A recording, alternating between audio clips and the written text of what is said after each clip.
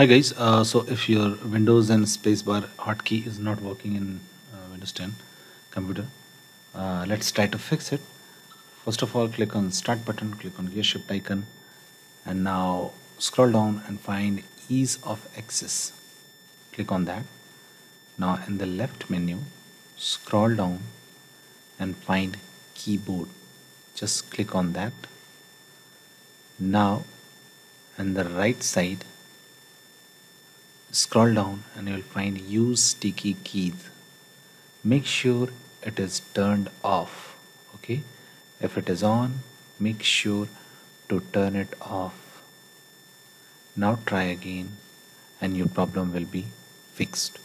If your problem is not fixed, let's try another method. Just search device manager in the Windows 10 search box. Now click on device manager to open device manager. Now double click on keyboards to expand it. Now right click on it and click on uninstall device. Okay, once you uninstall device, after that restart your computer and now it will get reinstalled and your problem will be fixed.